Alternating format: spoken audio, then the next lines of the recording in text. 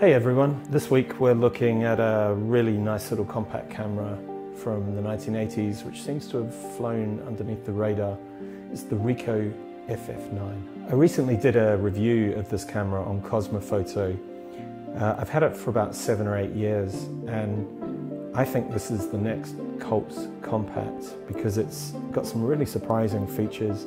It's got a great lens and at the moment it's really, really cheap. So Ricoh did a range of compacts in the 1970s and 80s under the FF designation. A lot of them were autofocus cameras, but they actually started with a sort of Minox lookalike 35mm camera called the FF-9. And the FF range sort of developed over the 1980s until in 1988 they released this, the minimalist FF-9.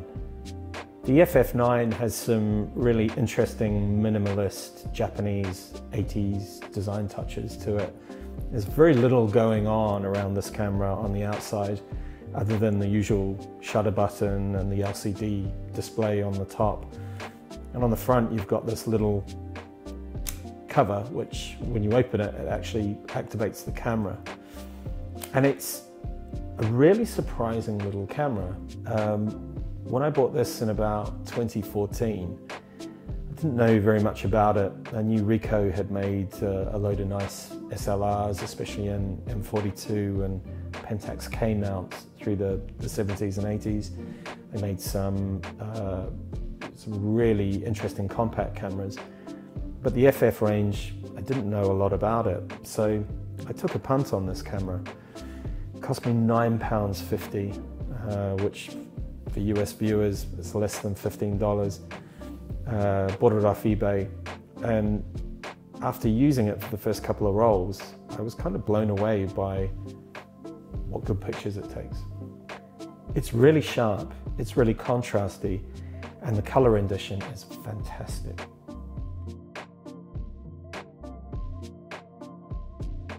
So this is a camera that does pretty much everything for you. There's obviously motorized film advance, autofocus. You can rewind this manually, however. There's a little rewind override button that you can push with the point of a pen. Something else that's sharp. That's a nice little feature for the FF-9 that some compact cameras from a similar time don't have. Like a lot of 1980s cameras, the wind is a little noisy, but it's certainly not as noisy as a lot of them.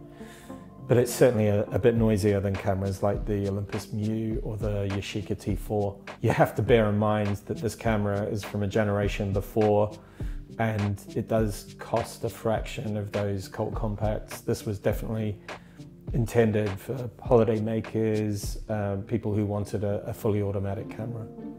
So the camera reads the DX coding off the film cassette. It's quite a wide latitude. It goes from 100 ISO, which is something you'd use for a sunny summer day, right up to 1600, which is pretty useful if you wanted to take this camera around at night and get some atmospheric shots without using little integral flash. You can't override the ISO manually, so if you wanted to, say, put 400 speed film and push it up to 800 or 1600, that's not something that you can do with this camera. A lot of this camera's contemporaries had the same limitations, so it's not something I would particularly point the FF-9 out for. The camera has some really interesting modes, some I've never actually seen on any other camera. And the modes can be accessed via this little button on the side of the camera. These modes include a multi-exposure mode, where you can take 2 or more shots on the same frame of film, through to a timed mode where the camera will take a shot every 60 seconds until the roll of film is used up. Apparently the FF-9's manual says that this is quite good for taking pictures of kids playing or your pet. Another mode is a burst mode where the camera will take a shot every second. It has a really interesting mode. Again, I need to state I've never seen this on any other camera. A TV mode, and what this does is it widens the aperture up to f4, and it takes the shutter speed to 1/30th of a second, and that's designed to allow you to take a shake-free picture of something on a television screen.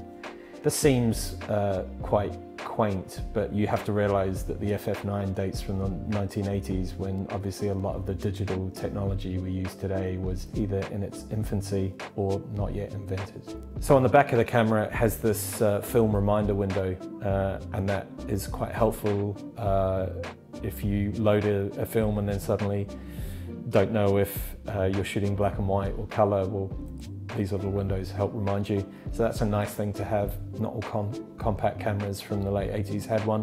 One thing with this camera is if the camera thinks that it needs the flash on, it will power the flash. So let's have a look at that now.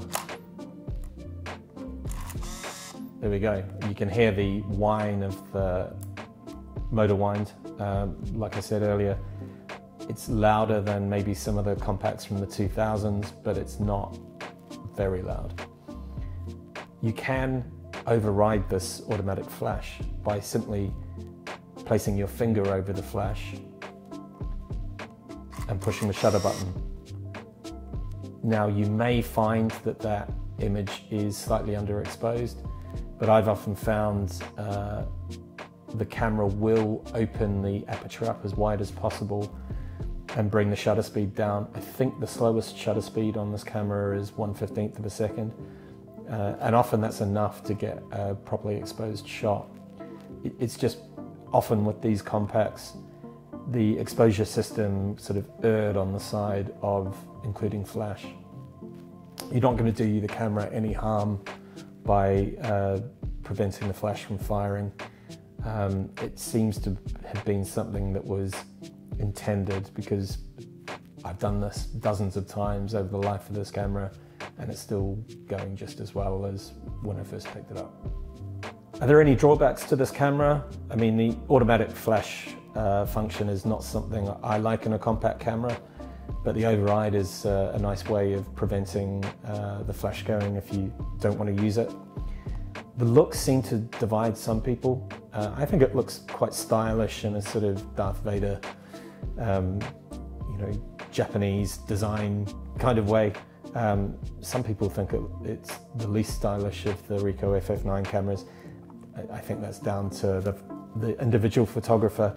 The autofocus is really reliable. It's not the hundreds of different distances that cameras like the Mewtwo had, but it's certainly more likely to hit it than not. I can't think of many shots I've lost due to the sort of lower spec autofocus range. It's got room for a strap here if you want to carry the camera with the strap. Can be useful to have if you're, you know, off the beaten track, and you know, in summer our hands can get a little sweatier, so we're more likely to drop a camera. This has some nice textured finger holds which make it quite comfortable to hold, and you have this sort of slight grip design on the body of the camera, which again makes it quite comfortable to hold. It's that sort of design that I don't suppose you realize it until you're actually holding the camera, but it does help make it a more pleasing camera to hold. It's not the slimmest compact camera I've used. Quite chunky, especially when you see it from the bottom. It's not particularly heavy, but again, it's going to feel a little heavier than cameras like the T4 or the Olympus Mew. But again, it's a camera that comes at a fraction of the price tag. So this camera cost me less than £10. Admittedly, that was in 2014, and the prices have gone up a little, but you can still find these for £25, sometimes a little more if you want something that's boxed with a manual, with a case, but still I'd be surprised if people are charging more than £40 for these. I think this is a really good deal. In fact, I'd call it a steal for a camera like the FF-9, which has some really surprising strengths that you only realize when you're shooting with it.